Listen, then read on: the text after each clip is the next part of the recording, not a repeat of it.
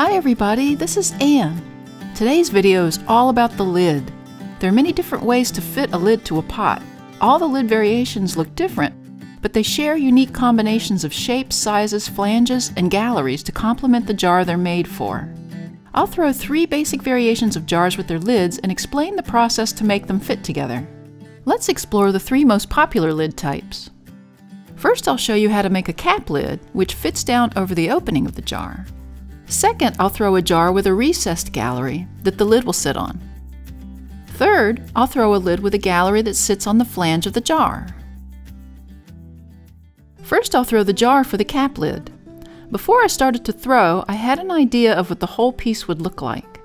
Some profiles look better with certain lid types than others. I centered the clay, hollowed it out, compressed the floor, and then began pulling up the walls. For this video, I'm going to gloss over the basic throwing aspects. But if you want more details on wheel throwing, please check out our Pottery Tips and Instructions playlist in the link above. When I got it to the height that I wanted, I began to shape the jar. As the lid will sit on the outside of the jar, I wanted the lid to look as though it was a continuous part of the design. I used a rubber rib to belly out the jar and the shoulder a bit. I left a section at the top of the jar cinched in so the lid could fit snugly over it. I took the blunt end of my needle tool and ran it around that section to create definition between the body of the jar and the flange, giving the cap a place to sit. I then used my fingers to smooth the flange.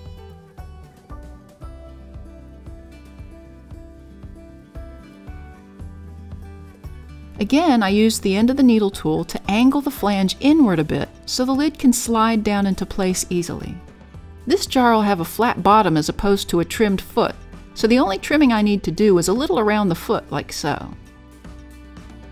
I also trimmed a little more height from the flange. My jar is not very tall, so I didn't want to make a tall lid that appeared too big for the design. Again, I rounded the edge of the flange.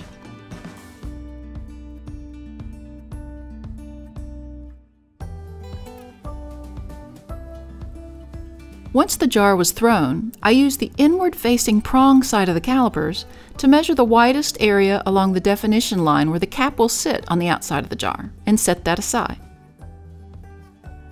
Next, I made the lid. Now remember, both the jar and the lid need to be made at the same time so they shrink relatively at the same rate, ensuring a good fit. I don't need a lot of clay for this. I threw it just like a squatty cylinder.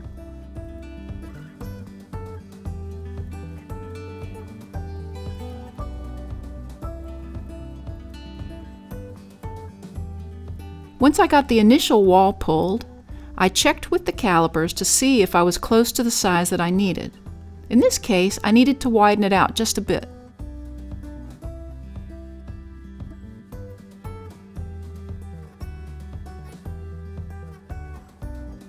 I trimmed a little clay away from the bat so I could get an idea of what the final shape would look like. As the lid is taller than I want, I trim off the extra height and then rounded the edge.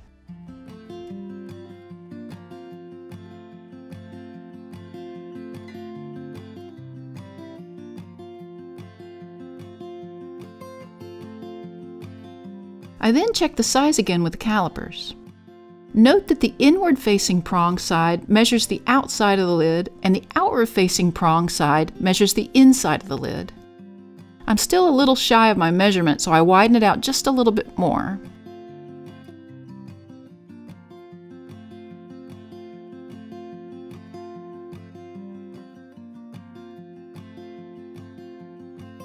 Perfect. Then I wanted to check the fit and make sure the size complements the design. I simply turned the lid upside down and fit it on top of the vase, like so.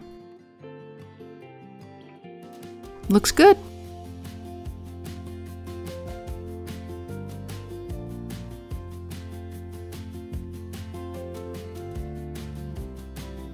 When I dried it to leather hard, I wired the lid off the bat. I turned it over, secured it with lugs, then trimmed the top, getting rid of extra clay and giving the piece some definition.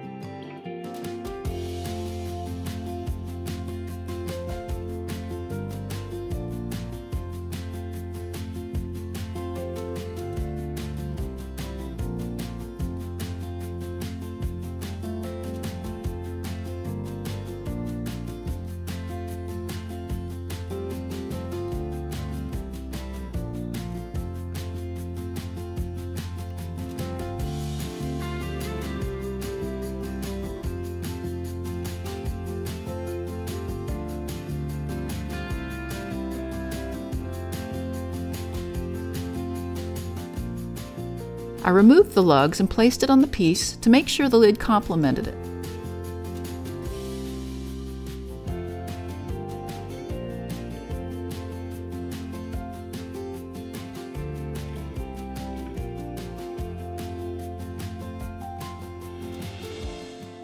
I'm very happy with that. I removed the lid, placed a few strips of newspaper over the rim, and then replaced the lid to dry along with the jar. The newspaper will help assure that the two will not stick to each other. Letting them dry together will aid in a good fit later. Here's the bone-dry piece. I decided to carve a peony into the lid to give it a little personality. If you'd like to see me carve this in 60 seconds, check out the link above.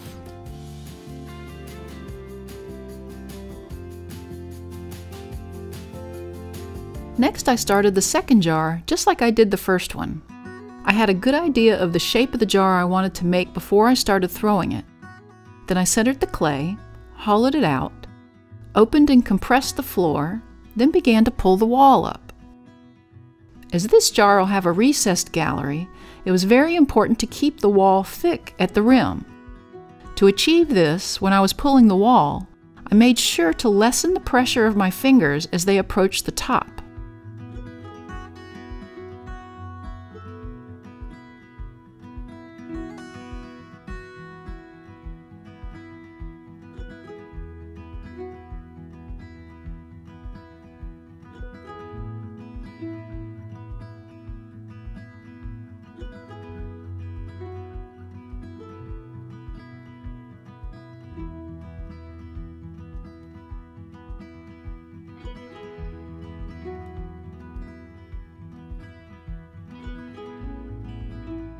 Another tip, I compress the clay along the rim, like this, after each pull.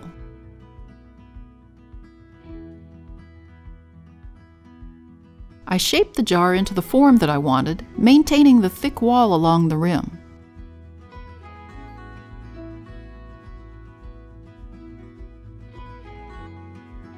When I got it as tall as I wanted, I used my fingers like so, to angle the clay at the top into a downward slope.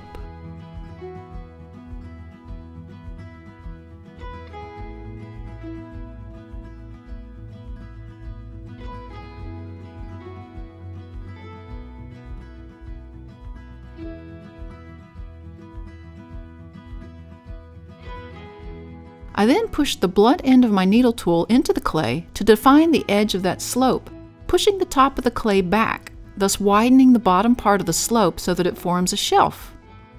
This shelf became the new gallery.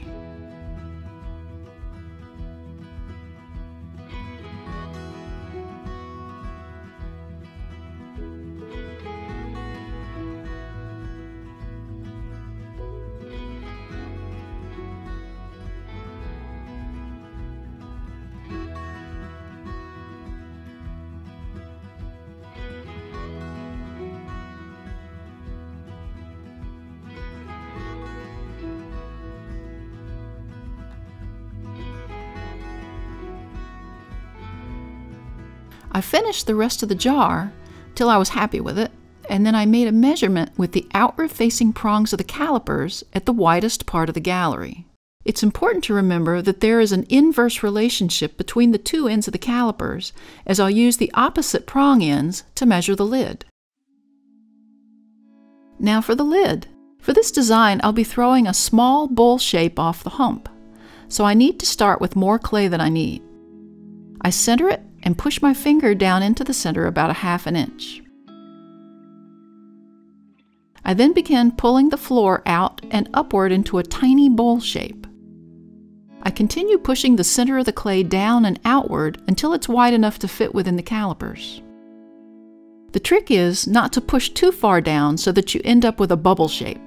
I'm trying to keep it flatter, but with just a little curve.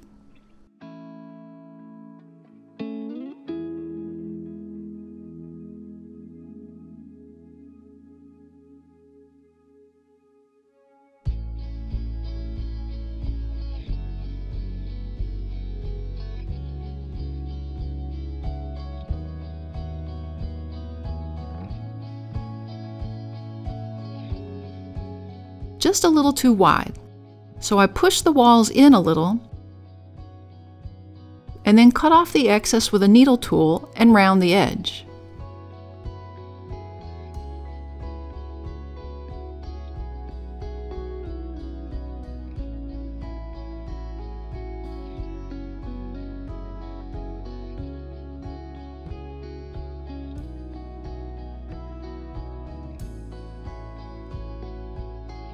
Oh, that'll do it. Now I want to make sure of the snug fit. So I flip it over and set it on top of the jar.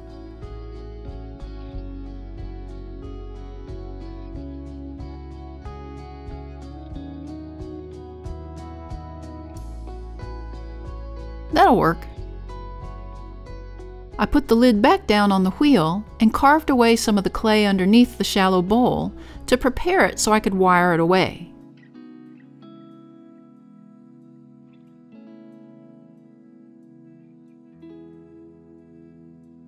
I fit the wire in the grooved area that I carved, crossed the ends of the wire, and then pulled.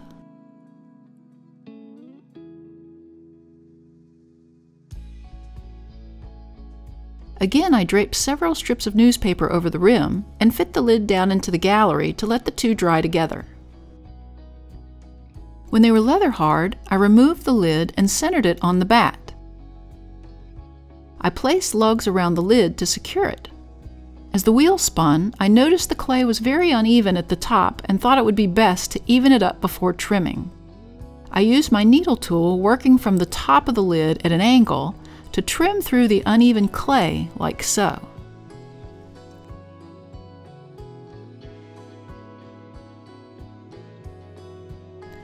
Now I was better able to use my trim tool without having to carve over a bumpy surface.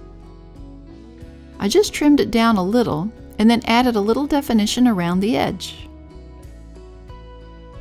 I also needed to throw a little knob for the top.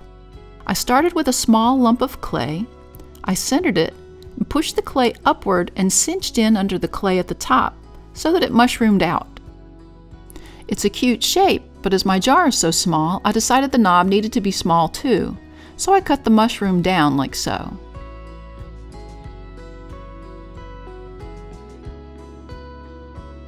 Again, I fit the wire along the groove under the knob, crossed the wire edges, and pulled.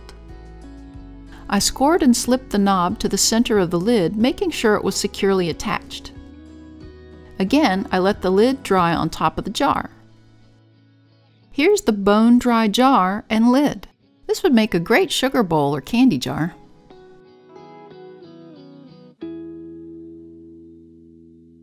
Finally, I'll throw a gallery on a lid so the lid will sit on the rim of the jar. I began by throwing the jar as usual.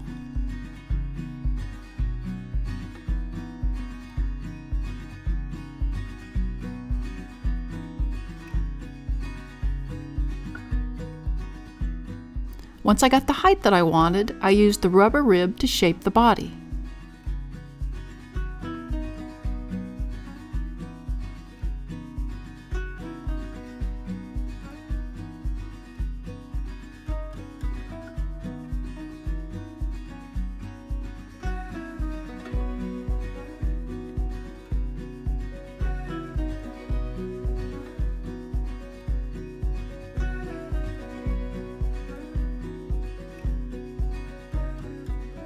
I straightened the clay along the rim in preparation for the lid, then rounded the edge.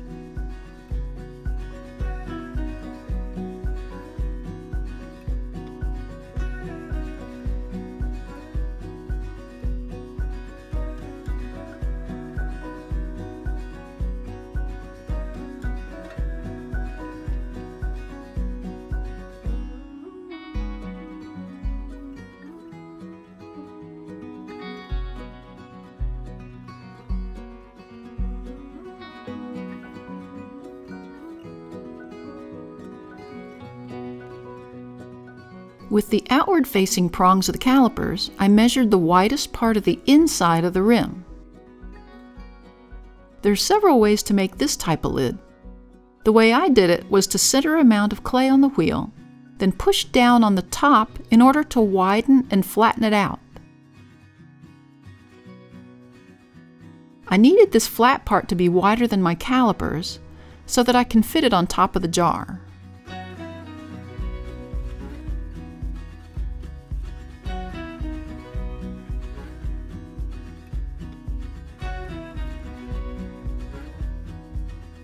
I then used my fingers to push the outer ring of the clay downward like so to form a gallery.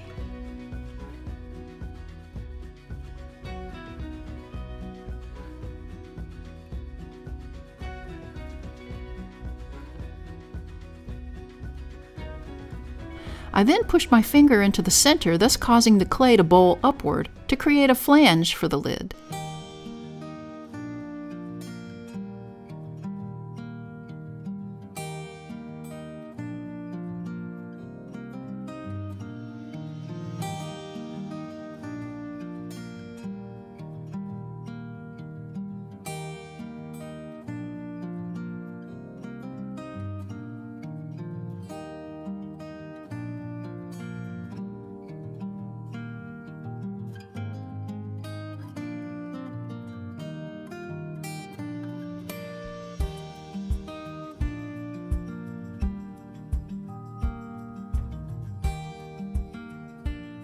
I measured the widest area along the definition between the flange and the gallery. Looks good. So I can see my lines better, I began to trim away the clay under the gallery. Now I can see the profile. Before going any further, I want to make sure it'll fit on top of the jar. That looks good. I put it back on the wheel, then used a rounded trim tool to begin carving out the center of the lid. I like to get rid of as much of the clay as I can without going too thin, before leaving it to dry to leather hard so I don't have a lot to trim away later.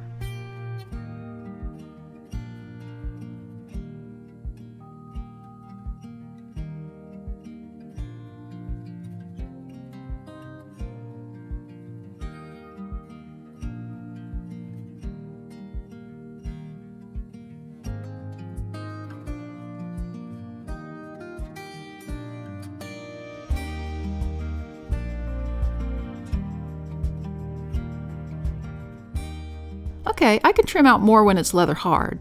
So I wired it off, again draped newspaper along the edge, and placed the lid on the jar to dry. Once it was leather hard, I began to trim the top. Again, to even out the clay, I used the needle tool and cut through the clay at a downward angle, like this. Now I can trim the excess clay away.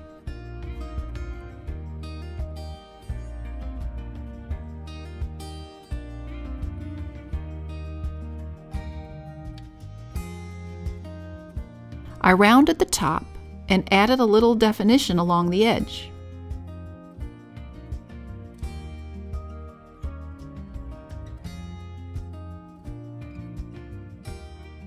Here's the bone dry piece.